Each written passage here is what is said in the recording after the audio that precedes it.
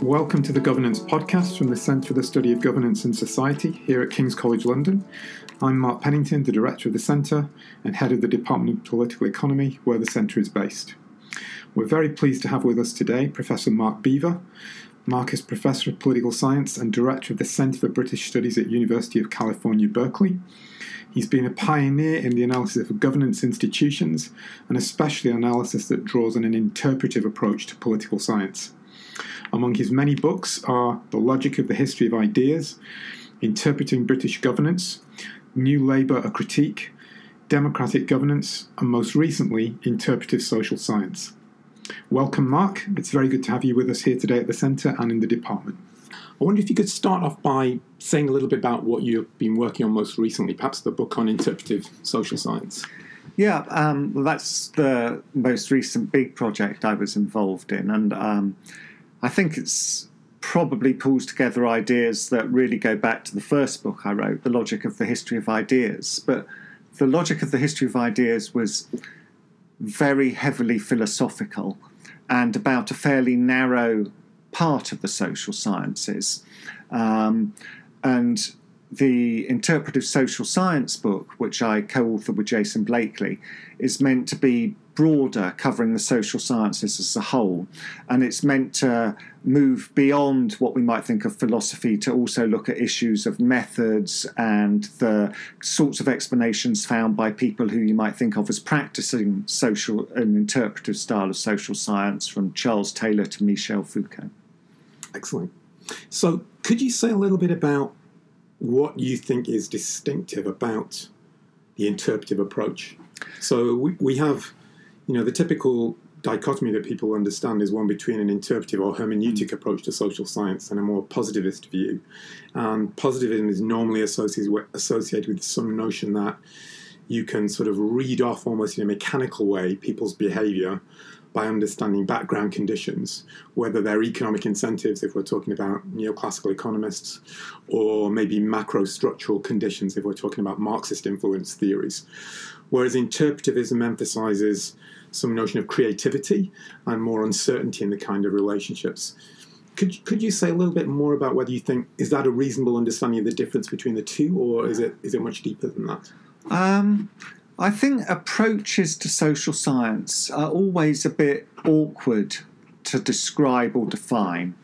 Generally, they bundle together a preferred theory or philosophy, a preferred set of topics, and a preferred set of methods or techniques. So the kind of positivism you're talking about, at least originally, it embodied a fairly positivist philosophy. It embodied a preference for topics that included political behaviour, voting behaviour, rather than describing institutions, for example. And it tended to like highly quantitative techniques. I don't think those three things, the philosophy, the topics and the methods, have any necessary links with one another. They loosely hold together, but they don't have to go together. In the case of an interpretive approach, I think it bundles together a philosophy that we might think of as hermeneutic or post-analytic or post-foundational, with a preferred set of topics which tend to include the meanings that people attach to their actions, discourses and ideas, and a preferred set of techniques which are, broadly speaking, either textual or ethnographic.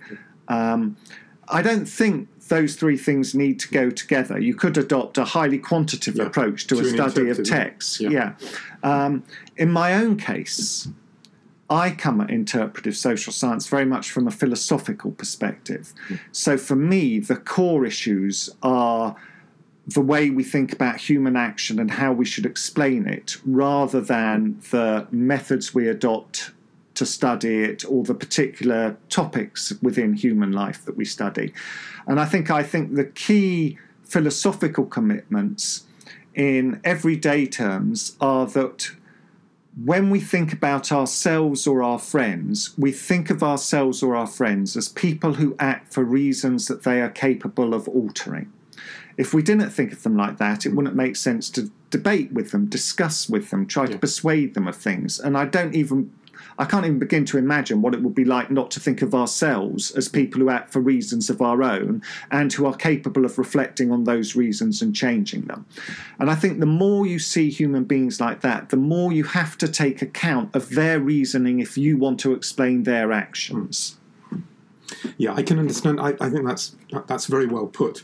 It seems to me if you do adopt that approach, I take the point that there's a difference between, if you like, particular epistemological foundations for social science and attachment to particular sorts of methods. But it seems to me, nonetheless, that if you do adopt this kind of an approach, the implication is to really get an appreciation of the meanings people attach to their actions or the beliefs that they have or the traditions that they're situated in. You have to get up close with the actors. You have to try to be in their heads. And that does imply something like a more ethnographic approach where you are trying to embed yourself in a particular context rather than looking at it purely from the outside, from some kind of external point of view. Is that fair, or do you think that's an oversimplification? I think it's both fair and an oversimplification. So I do think that if you're interested in people's reasoning, then you're obviously going to look at textual evidence and their actions and what they do and say to try and get a richer understanding of how they have a whole set of beliefs that sort of hold together. So in that sense, I think it's fair. But I also think it's an oversimplification for at least two reasons.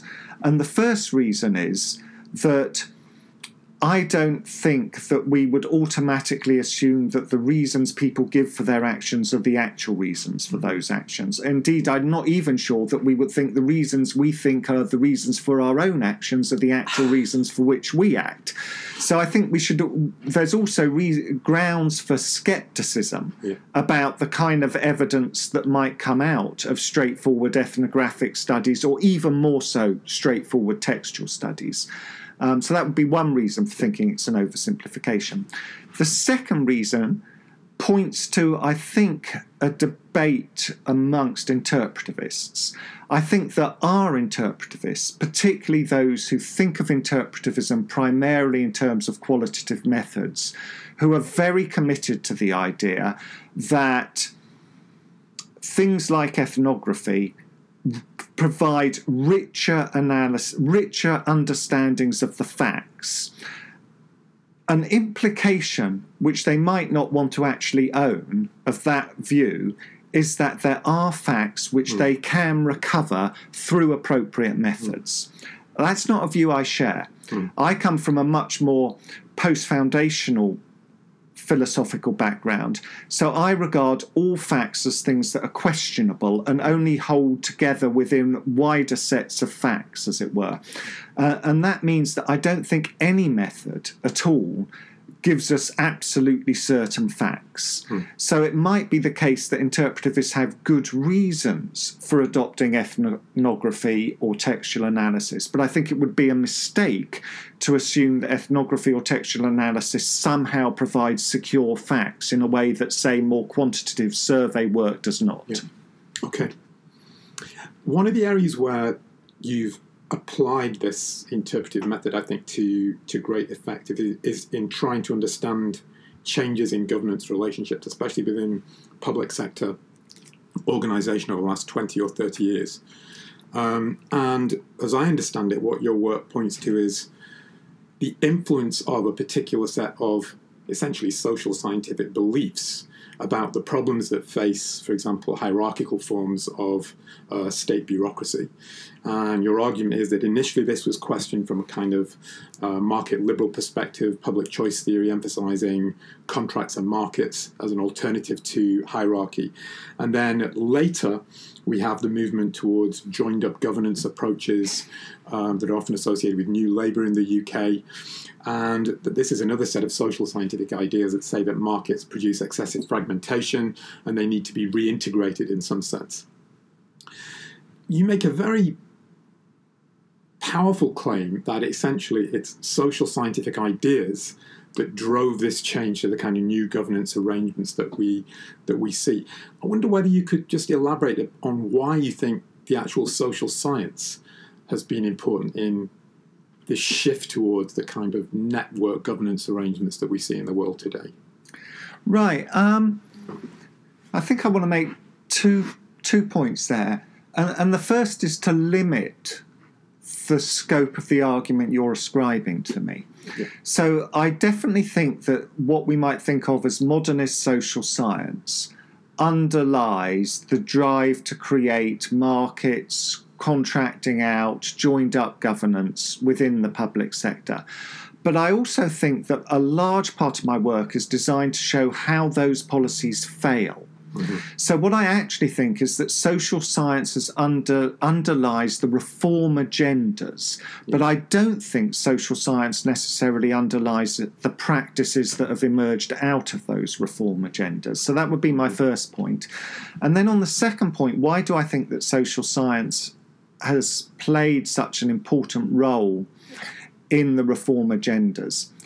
Well, if I go back for a moment to what I was saying about how I think about interpretive social science, I think we understand actions in terms of the meanings they embody or the ideas they embody. So reform agendas always embody ideas, and the question is what sort of ideas. If you're looking at, say, the spread of the British civil service in the late 19th century, you're looking at a certain sort of liberalism, a growing commitment to professionalism, but nothing like modernist social science, or not really like modernist social science. But there are ideas behind it. So there are always ideas behind practices, institutions, and the question is which. And I think that the reason that social science has played such an important role in the development of public sector reform agendas is that social science has become an incredibly prestigious way of trying to understand human life within our society. If we look at modern universities, the humanities or the classics, again, if you think of Victorian Britain, the civil service would have trained people, they would have been trained primarily in the classics, and the idea would have been that ancient models and ancient texts provided a generalist background, which was a good background for grappling with the problems of Britain and even of the empire. But that's gone. And now, if you look at the humanities, relatively few people would turn to English literature or to history or to classics for guides about how to conduct contemporary affairs. They might for something like moral guidance, but they wouldn't for what we might think of as quasi-scientific expertise. So almost by default, when people are looking for quasi-scientific expertise into social life and what sorts of policies are best likely to reform it, they draw on the social sciences. So they go to look at Robert Putnam, or they go to look at the public choice theorists or whoever, rather than going back to some sort of grander traditions of thought that have helped people to think about things in different ways. Is that what you're saying? Yeah, I do. Yeah. I think that's right. And I'm not saying that I definitely don't particularly want to go back to the Victorian way, but I'm making the point that there's always sets of ideas that underlie political agendas and reform agendas. And what's happened is that in the 20th century, there was a major shift from what we might think of as a generalist classical tradition of thought about the world to an increasingly modernist social science. Obviously, that's not a sharp distinction. There were forms of political economy that existed in Victorian Britain, although they were generally very historical by contemporary standards. And what we would now regard as modern economics, neoclassical economics, really only arises in the 1880s or 1890s. So it is really a 20th century phenomenon that you get these sorts of knowledge wiping out things like historical modes of knowledge and appeals to classic texts as guides to political action. Okay. Can we pick up on something that you just mentioned before about, you were saying that you're interested in the way in which many of these policy reforms within the public sector have failed, and perhaps connect that back to your interpretive method and approach. So as I understand what you're saying there, the problem is with these various reform agendas from whatever direction they come, whether it's reforms that try to introduce markets or reforms that try to introduce network governance or joined-up governance, they fail to recognise that the actors on the ground, or the actors who are required to implement the policies in various ways, are going to be interpreting these practices in different ways that are unpredictable to the actual person who's recommending the policy. And therefore we get all kinds of unintended or emergent outcomes. Is that an accurate description of what you're saying, that it's actually a failure of these approaches to recognise that people will do things differently from what they expect, that means that they can't actually predict the way these reforms actually will play out? Yes, I think that's a pretty good summary. So what I would want to suggest is, if we go back to the distinction between broadly interpretivist approaches and broadly positivist approaches, or non-interpretivist approaches, I'm a bit unhappy with the word positivism. Yeah. I'd rather use something like modernism, but it has less resonance, so let's stick with positivism. I think that the more positivist approaches tend to try, for various reasons, they tend to avoid looking at people's meanings, or if they look at people's meanings, they tend to atomise individual beliefs and seek to correlate them with particular social facts about the people. And as a result, they are really looking, perhaps quite thoughtfully, this might be what they want, they're really looking to get simplifications. They're really looking to get simplified models. I suspect that most rational choice people don't think their models exactly how the world works, and unless they're really silly, they almost certainly don't think the assumptions behind some of the models, particularly when they're applying models, are true of the world as a whole, right? What they think is, at the extreme case, the fact that the model fits proves its worth. And at a more less extreme case, they merely think that the model is a useful heuristic for looking at various cases. And those seem to me not unreasonable claims. But what they involve setting up a reified model and assuming it applies to the concrete case. And I think something similar goes on with institutionalists as well. They offer reified generalizations, which are perhaps knowingly, perhaps unknowingly, simplifications of complex practices. And even if academics who are engaged in research using rational choice or institutionalism know that these things are simplifications or merely heuristics, by the time they're guiding public policy, they're often treated as though they're, I don't want to say infallible, because politicians aren't that stupid, but they're often treated as though these are good guides to practice, and they're good guides to what will happen. If you introduce this policy, our model tells you what will happen. And that's simply not the case. They're at best guides, and that means that there's always a gap between what the social science might be predicting about how people will react or implement a particular policy and how people will actually react to the policy or implement it. And that gap, I think, is a significant reason for the failure of many reforms to live up to the promise that is initially ascribed to them. So presumably this would also apply to areas like evidence-based public policy, where people believe that the evidence points in a certain direction, therefore certain policies will be implemented or should be implemented. Or if you look at the focus at the moment on, say, randomized control trials, would the kind of critique that you're applying sort of transfer across to these kind of ideas as they're going into government, that the way those models or approaches will actually be interpreted is going to be rather different to the people who are actually the people who are espousing them are expecting them to be used, the way they're expecting them to be used? Yes. I mean, there are differences. So, as I think what you've just said is very much true, for instance, of the original evidence-based policy-making movement, particularly outside healthcare policy. Within healthcare, I think things are slightly different, because to some extent there you can be dealing with physiological facts about humans. Yes. And those physiological facts are not things where we necessarily need to appeal to people's reasoning. But once the evidence-based policy making is taken out of the straightforward health arena and how effective certain drugs are or certain treatments are, and it's applied to non-physiological domains, then I think the critique I've been offering runs pretty much directly through it. Where I think things are slightly different is with the recent rise of big data, because again, I don't want to suggest this is true of everyone who's involved in the big data movement, but some people who believe in big data explicitly disavow that what they are doing is crafting explanations. What they're saying is that the data enables to pick out patterns, and then they suggest assuming those patterns will persist is a better guide than anything that looks more like a formal explanation. And that, I think, is something slightly different. Could you say a little bit more about that? So in your approach, as I understand the interpretive approach, you do allow for the idea that there are patterns in the sense that particular traditions that sort of knit together in a certain way can create a certain regularity.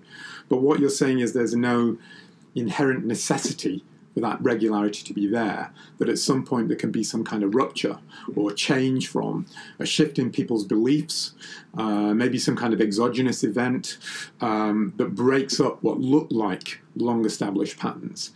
Now, it strikes me that that would apply also to what's happening with big data, as you just described it, that these models or these techniques could be useful in picking out certain patterns, but we don't know when those are going to break down, when there's going to be some kind of rupture that the model isn't necessarily anticipating and isn't able to, given the very nature of the problem that we're looking at. Yeah, I think I am saying that. Yes, I think I am saying that when people find a pattern, there's a danger that the pattern will cease to apply because of the contingency of human action. But I think actually at a fundamental level, I'm saying something, I'm offering a rather different critique of patterns. I think what I'm saying is that in human life, there are no natural kinds. So when we find a pattern and we say X seems to go along with Y, X is not a kind in the way that, say, if we say water runs downhill, water is a kind. So therefore, there's a question about what the ontological standing of the objects we evoke within our patterns is. And it seems to me that they are things we evoke to make sense of the world as best we can. And that means that there are all kinds of patterns we could find. And it doesn't mean that any of the patterns have some sort of real existence. Instead, they're descriptive categories we use. So imagine that somebody's trying to find patterns around us of widespread social science concept like neoliberalism. Often what you get is incredibly dreary and dull debates about what neoliberalism is, as though there's a right answer. Now, the idea that there must be a right answer there presupposes that neoliberalism is a natural kind akin to water, and it isn't, right? It's not. So the content we give to a concept of neoliberalism is not set by what neoliberalism is. Rather, the content we give to it must be justified by the claim that giving it that content best describes or explains the cluster of instances that we're interested in. So from that perspective, I think, and as well as wanting to say that the patterns we find can change, another thing I want to say is that patterns are products of our intellectual ingenuity. They're not things that are actually built into the world. I mean, that's a complex claim, but they're not. Patterns themselves interpretations. Yes, exactly. And particularly as descriptive ones, it's a real mistake to assume that because I can describe a bunch of phenomenon using one particular abstract concept, therefore those phenomenon have some sort of essential feature which is the same. Yeah. Just moving on from that, I wonder if we could say something about the tendency for social science, and I think arguably some people would say this is the case with people who are advocating the use of big data today. People still very much seem to believe that social science or good social science should be able to predict in some sense, behaviour. And if we take the sort of view, as I understand it, that you're putting forward, there are severe limits to our capacity to predict, because there are always going to be these unexpected contingencies or developments. And I guess, I suppose it's fairly commonplace to say this nowadays, but if we look back to the most significant events in the last 10, 15 years, the financial crisis was not predicted by most economists. And likewise, the rise of populist movements has not been predicted by most political scientists. Why do you think, given these sort of manifest failures of predictive social science, so many people do want to cling to the notion that good social science is science that predicts, in some sense, people's behaviour? It's an interesting question. I think we need to be careful about assuming they do, actually. I think amongst academics, I think prediction is often treated as, at best, a secondary property of theories, where the primary property is explanation. Yeah. So what people are actually interested in is offering an explanation that fits their data. Yeah. And then, that insofar as the explanation fits the data, particularly if they are committed to a loosely positivist philosophy, they're likely to want to assume that then the explanation also provides a basis on which to offer predictions. Yeah, but I think amongst academics, the emphasis often falls on explanation more than prediction. But of course, when academics or academic ideas find their way into public organisations, but also private organisations, the public and private actors are often much more interested in treating the academic theories as guides to action than they are in explanations of past events or of large sets of data.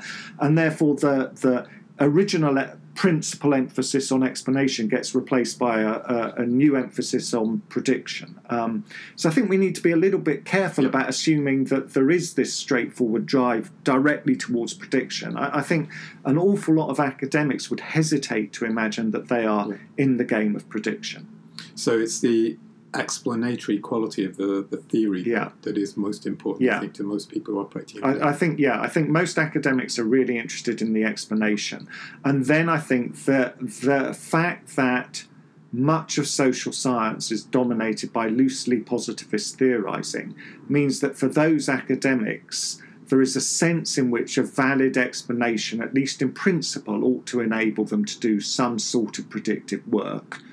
And I think that sense that there ought to be some sort of predictive work here is something it's easy for non-academics in the public or private sectors to grab hold of and say, aha, so this is offering us a way of going forward and acting in a way that will produce relatively predictable outcomes. So in a sense here, sort of almost like an unintended consequence of people working in a particular vein is that those ideas can be taken on by other players. Politicians, for example, or people in business organisations, and use the results, if you like, to try to exercise some form of sort of social control or something of that kind. Is that? Yeah, I think that's right.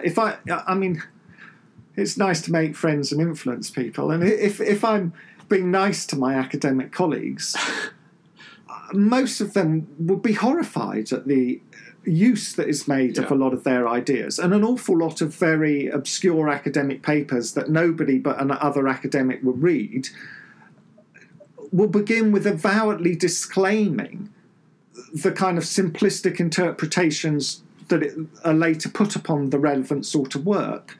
But if I'm being nastier to my academic colleagues, if I give up on the idea of making friends and influencing people, then it does seem to me that although they write in disclaimers that suggest that, this knowledge only applies under these circumstances, and, well, we're not certain, and this is just one study. Although their work is full of these sorts of disclaimers, they nonetheless peddle their work within a loosely positivistic or modernistic framing which actively encourages people to imagine that the kind of formal knowledge they're offering not only does explanatory work on data sets, but thereby cuts nature at its joints, finds natural kinds and offers a certain sort of expertise which does indeed provide a fairly viable guide to action and to prediction. Mm-hmm. So, I mean, what you just said there could be construed as, something that in many ways is quite critical of a sort of expert-centered view of the world. The idea that there is a body of expertise which understands how societies function and how they can be controlled. In essence, what you're saying is that more often than not, that simply isn't the case, other than people might believe this to be the case and the implications that follow from that. In some of your writings, you propose what you refer to as a more decentered approach to public policy.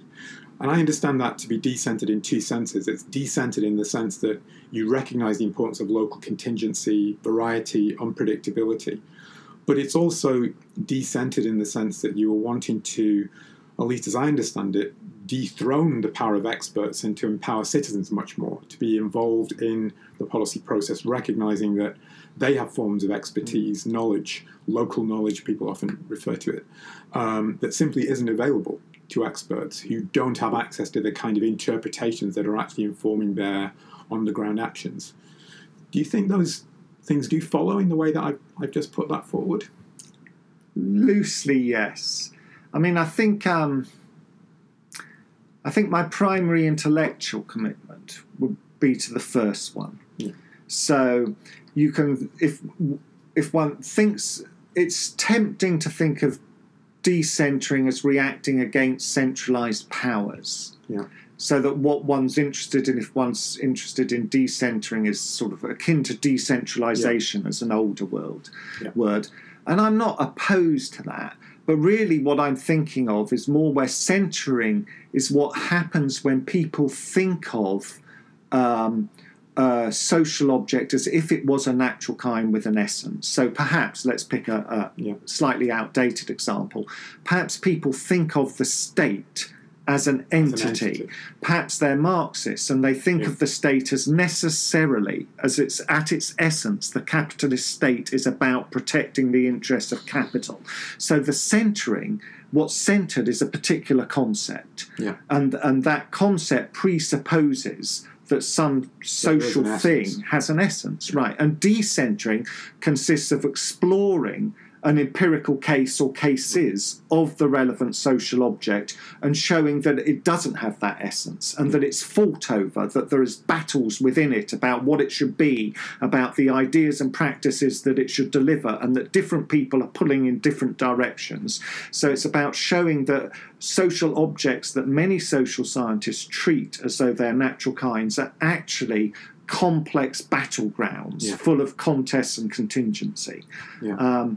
And I do think that, to get on to your second idea, I do think that does at least point us towards more citizen involvement in policy making, because it suggests that the sorts of expertise we were talking about earlier, the sort of prediction, isn't really viable, or it is overly blown in its promise, and that it would at least be sensible to explore the actual reasoning of the targets of a policy and ask how are they likely to act. So it does seem to push us, I think, towards involving people in policy making more, considering their beliefs more, considering their reasoning more, and trying to develop a richer understanding of how they're likely to react to a policy. So, I guess my take from this would be you don't necessarily have to embrace some of these ideas. You don't necessarily have to be critical of the notion of expertise as such, but you would want to have an environment where there's pluralism, where expertise is not the only thing that be considered. That there are different types of knowledge that should also be considered in, what we might consider to be more effective decision-making process that actually recognises this pluralism of experience. I think that's right. I think another way of putting a similar point would be to say that I'm not really against expertise. I'm against a particular type of expertise. That is, I'm against expertise that treats social life as made up of natural kinds. And what I want is a form of expertise which is based on a richer understanding of people's meanings, reasons, and how those inform different actions against different historical contexts. But what do you think would be the difference then, if I may ask, about, say, the kind of advice that a social scientist who is looking to, say, influence public policy might give if they're informed by that view, as opposed to the kind of advice might be given by a social scientist who is influenced by some notion that there are real essences, or that there is some more kind of positivistic understanding of social life? How would the kind of advice differ? Yeah, it's an interesting question, isn't it? I mean, if we imagine, take an example of someone who is doing work that wouldn't necessarily be seen as interpretivist. So perhaps they're developing models of the economy or of organisations based on rational choice-like principles.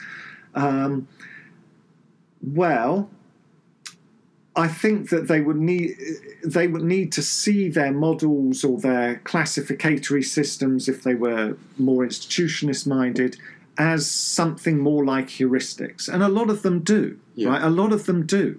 But at the moment, the claim, I see this as a heuristic, more or less disappears from their writing.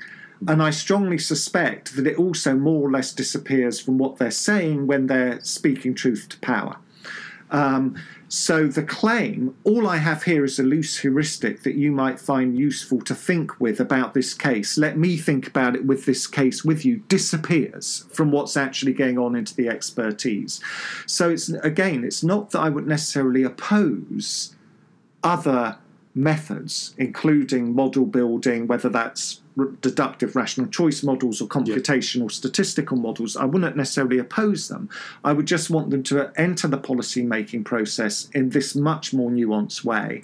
And I would want them there to be joined more heavily than they currently are in most policy areas by people who are engaged in typically ethnographic work, admittedly, on the targets of those policies. Let's imagine that you're looking at residents of a housing estate and you're asking what would happen if we redesign the estate in this way. And the more local it gets, the more you already would naturally start to engage people. But I would want that in other areas as well, in areas like security policy, counter-terrorism policy. I think community governance should play much more role than it does in counter-terrorism policy, for example. Do you think there's any... I mean, I guess I would ask the question of how realistic is that, in the sense of, aren't politicians, and maybe I'm here guilty of attributing some kind of essence to the political type, aren't they almost inevitably going to look for quite simplistic kind of interpretations of what social science might say? Or, I mean, is it reasonable to expect that we could expect a more nuanced understanding from politicians who ultimately are still involved in political battles? They're trying to assert their the value of their ideas versus what they see to be opposing sets of ideas. The intellectual interest of politicians in social science varies enormously, but it would obviously be extremely foolish to imagine that most politicians are going to do anything else than grab at things that look like solutions. So the change one's looking for is really a change within social science. What you're really looking for is for social scientists to systematically start to recognise and pursue their research in a way that draws more on post-foundational and post-analytic philosophies and less on positivist and modernist ideas. And part of the problem there, I'm going to state something that's very boldly, which is not really as true as I'm going to make it sound, but in very bold terms, most philosophers of social science or history today are post-foundational and post-analytic. And the philosophical debate is largely one. Most social scientists have virtually no philosophical background whatsoever. And they actually are under the illusion that, say, Popper is an alternative to positivism, when he isn't. And that's to imagine that we're in a philosophical world of, 50 years ago? And so part of the problem is the disjuncture between what goes on in philosophy departments and the kinds of ideas that are thrown about by social scientists. And I can be very pessimistic about this, actually. I mean, if I put on my more Weberian or Foucauldian hat, I can see modernist social science as a kind of, I don't know, virus, really, or kind of rationality that's getting more and more strong and more powerful and closing down and ruling over more and more areas of social life. And I can see attempts to disrupt it as futile. I mean, I've mentioned in this discussion, I've mentioned a couple of times differences and debates between interpretivists. Because I come from a more philosophical background, and perhaps also because my family were nonconformists, I really like my doctrinal debates. So I used to be very keen on picking out exactly where I disagree with other interpretivists. But now it seems to me that the number of interpretivists in a kind of increasingly positivistic global social science is so small that that's almost pointless. And it totally misses the point. And I can get very grumpy. I'm not sure that's the right word, but let's go with it. I can get very grumpy with, for instance, people who spend hours debating whether Foucault said this or that, or what's a pure Foucauldianism. I mean, rational choice would not be where it is today if it was called Arrow Studies, right? And I do think that really, I don't quite want to say it's a lost battle, but it can feel like that at times. It can feel as though. Well, can I just follow up on something on that? So, I mean, I've read some of your work on Foucault, actually, which I think is really, really interesting. And it strikes me there's a sort of irony in that one of the things that you point out about his work is, and this is, I guess, one of these debates with other interpretivists, you emphasize that there needs to be a role for agency. Some notion of creativity, that people can resist dominant epistemes or forms of governmentality, that there has to be some scope for that in order to explain how change actually happens, all these unpredictable aspects. So you have what is often considered to be an approach which is associated with sort of post-structuralist type ideas, actually having really, in the way you describe it, quite a significant role for agency. Whether you would call it individual agency, I'm not sure, but it's certainly an agency-centred view, or that has some role for it. And then, paradoxically, you have an awful lot of rational choice theory, which is supposed to be based on methodological individualism, which has this very rigid view of how individuals are supposed to behave in particular situations, which is much more predictive in terms of what it thinks social science can actually achieve, and which isn't really, in some ways, that agency-centered. It seems almost structuralist in its implications. I find that quite fascinating. I mean, is that a sort of dilemma that you picked up on, or question? That I think it is. I mean, if I go back to the first book I published, which was The Logic of the History of Ideas, I'm still quite proud of that book. In some ways, it's my favourite of my books.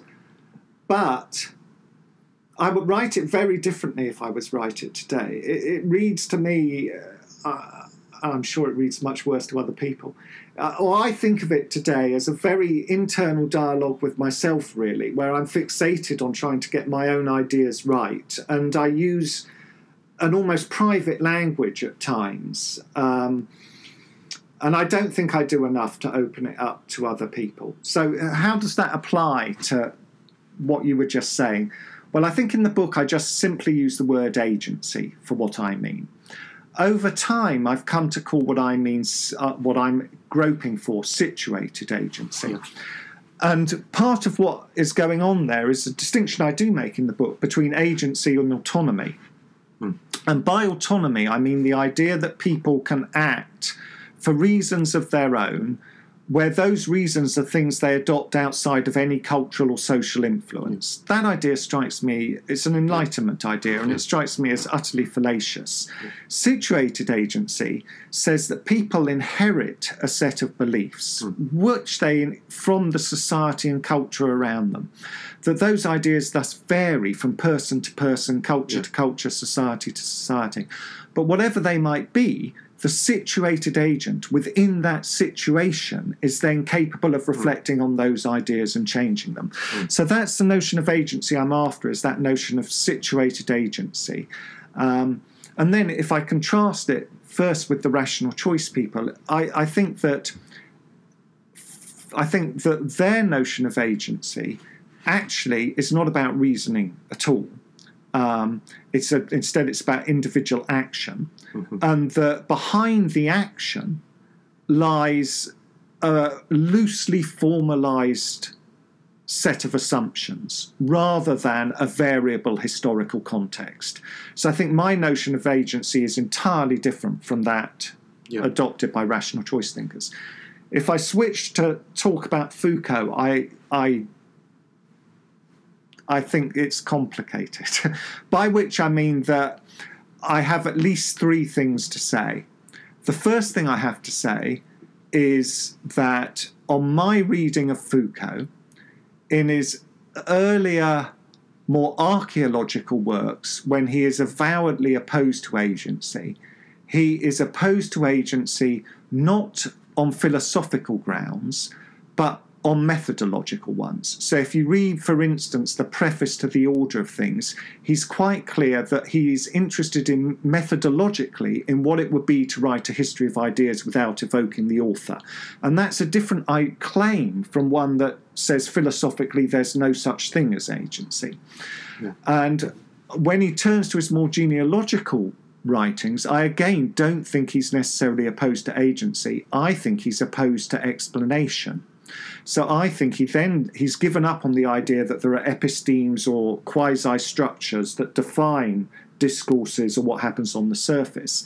And instead, he says he just wants to stay on the surface and describe what he finds there. And because he's not interested in explanation, it's just these descriptive categories, he's not that interested in the role of agents and human beings in creating and bringing these things into being. So that would be how I would loosely read Foucault, and it would make him at least potentially compatible with what I'm doing. I'm not sure he would agree with what I'm doing, but it would make him at least potentially compatible. So that would be one thing I would want to say. The second thing I would want to say is that it seems to me a lot of Foucauldians, people influenced by Foucault, want to suggest that they do recognise a role for what I'm calling agency. And when criticised for not doing so, they say, oh, but we do. And maybe they appeal to a text or two of Foucault's on counter-conduct as containing this sort of idea. But in their own work, they very, very, very rarely evoke the sort of agency I mean. So if you read work on governmentality, it's virtually always about the spread of ruling sets of ideas and the way in which they colonise new areas of practice. And it's virtually never about the way in which particular agents transform or distort those ideas or reinterpret them. So they pay lip service to agency, but it doesn't appear much in their practice. And then the third thing I would want to say, I think, is probably to go back to my earlier point and say that in some ways I think harping on about these debates is a narcissism of small differences. And in some ways I don't think it's that important how we read Foucault or what he did. It would be more important to discuss things like, should we believe in agency? And if we should, how should it appear in the sort of research we write up? Should we just be focusing primarily on the way in which neoliberal discourses colonise other spaces? Or should we see neoliberal as a contingent category which can have different meanings in different spaces, that doesn't have an essence, that's crafted by different people against the background of different traditions? And what are the benefits intellectually, practically, politically of these different ways of thinking and doing interpretive research? Okay. the centre here is within a department of political economy. So we've got people in the department who are coming more from an economics background, people more from a poli-sci background, and other people from political theory.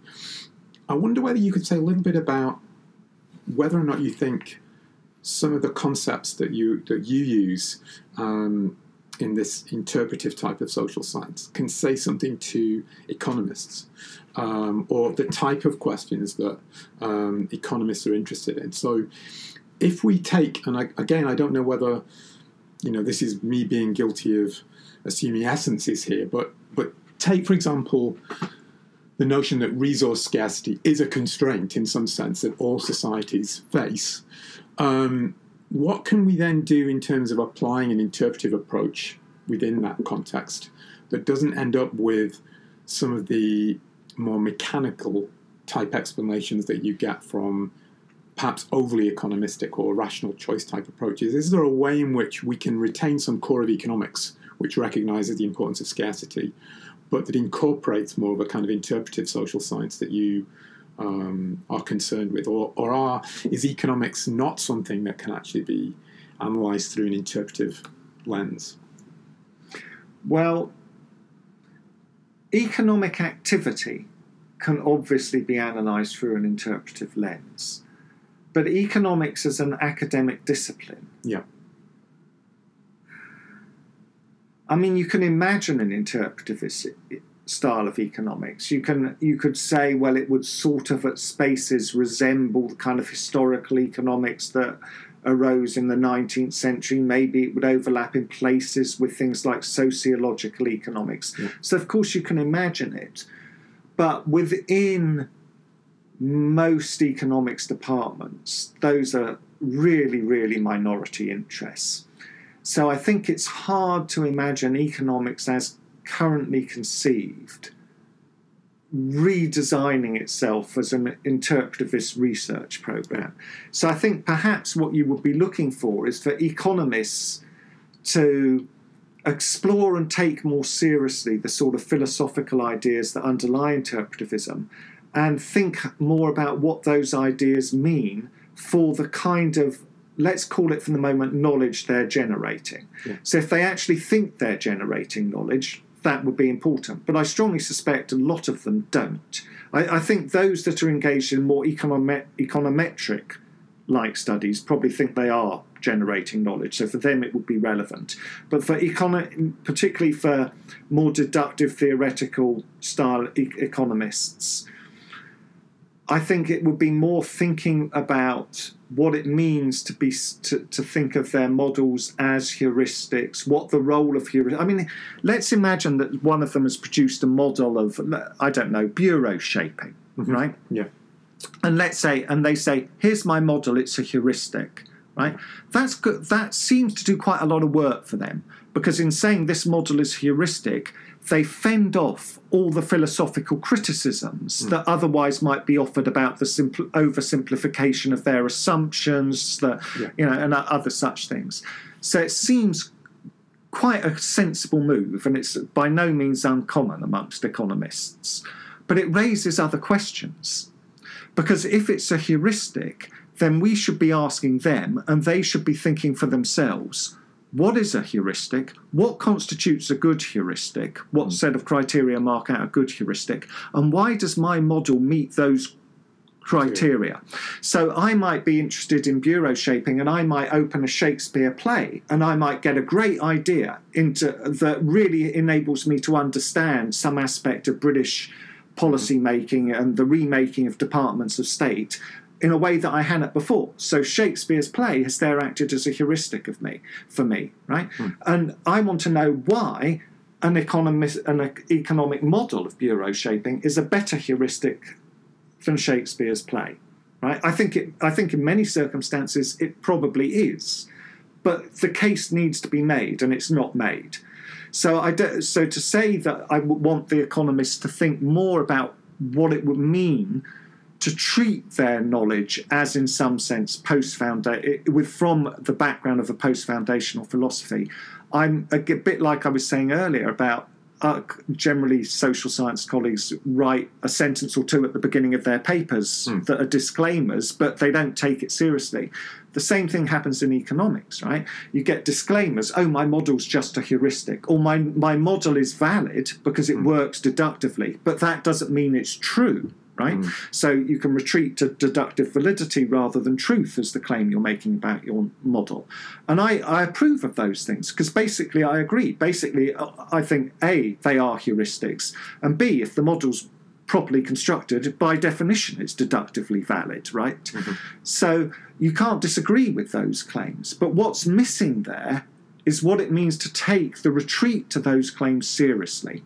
And what is, if you take that retreat seriously, if you say, I'm just offering this as a deductively valid heuristic, then you need to explain why that's a worthwhile activity and why it's useful. Just go on finally, perhaps just one of these big questions, perhaps a bit unfair. I'm not sure, but I take to be a pretty significant implication of a lot of what you're saying is that people are looking for order in the world that really isn't there. Right. That there isn't a lot of order out there, but the nature of a lot of social science is to try to find order. Why do you think it is that people are so uncomfortable, seemingly, with the notion that maybe we just can't fully understand what's going on, that it is essentially a chaotic, complex world, that whatever regularities there are just temporary ones or contingent on certain fleeting conditions? Why is that something that people, it seems, find very unsettling? Maybe I'm assuming too much here. Maybe I'm thinking that it's because it's unsettling that people are sort of resistant to it. But the idea that the world is essentially out of control isn't something that many people, I think, in the general public, but academics, politicians, whoever, really feel comfortable with. Is that the case? And if so, why? Yeah, I think it is. It's an interesting point because, of course, there are things within the social sciences like complexity theory, which would avowedly accept the world as complex. So I'm not sure complexity is quite the word I would want to go for, but I'm not sure what is the word I would want to go for. But when you get complexity theory, what you get is an attempt to domesticate complexity by suggesting we can grasp it within an abstract formal theory akin to other institutionalist, functionalist style of explanations. And we can use that theory to manage the complexity. So I think perhaps out of control or beyond our control is a better phrase than something like complexity, because then you can extend it to say there's something wrong with that sort of complexity theory as well. So why are we so reluctant to... I think I would want to go back historically. I'm going to end up suggesting that it's a failure to come to terms with the death of God. So I think if we go back historically, what we're really saying is people are failing to come to terms with the fact that social kinds, social concepts aren't given. They're not natural kinds in the way that, say, water is. And I think the assumption that the world is made up of kinds is clearly one that was heavily built into Judeo-Christian religious traditions because God had created the kinds. Darwin really does do away with that idea even at the level of species. So we know that species aren't natural kinds. We know that they've evolved out of other species. There's no one point where humans evolve out of apes. There's just any attempt to assert one would just be by fiat, to say on this side we're going to call it X and on this side we're going to call it Y, right? And there's no natural kind there which separates them into different entities, even as species. So one of the things that happens around what's called the death of God, the rise of Victorian science and particularly evolution, is that we move from a world that's populated by natural kinds to one that's really messy and where our concepts are used to capture fuzziness and the mess. So our concepts are always, I suppose, what we might think of as pragmatic. They're crafted to do things for us in describing, explaining, acting within this mess, rather than they capture natural kinds within this mess. This is particularly true of social science concepts. I don't necessarily think it's true of all other concepts. And I think that what you're therefore looking at is a failure to draw out the explanations of a shift from a religious Judeo-Christian view to a post-evolutionary view. And I think that the reason people are reluctant to do that, I mean, partly I think it's just a failure to think things through. But I think underneath, of course, Christianity, religion always gave people a sense of control and meaning and order. And I think it's no accident that social science has stepped in to offer a sense of control, meaning and order at exactly the time that we've become an increasingly secular society. So if we're talking specifically about social science, I think that the nature of social science and the role of social science in public life is explained in part, at least, by an attempt to have a sense of order and control in a secular world, where philosophically secular, so without God. Yeah. Wow, that's an amazing thought to finish the podcast on, Mark. So I hope everybody's enjoyed listening. I've certainly enjoyed talking to you, Mark. So thank you very much, and thank you very much for visiting the department here at King's. Thank you very much for hosting me.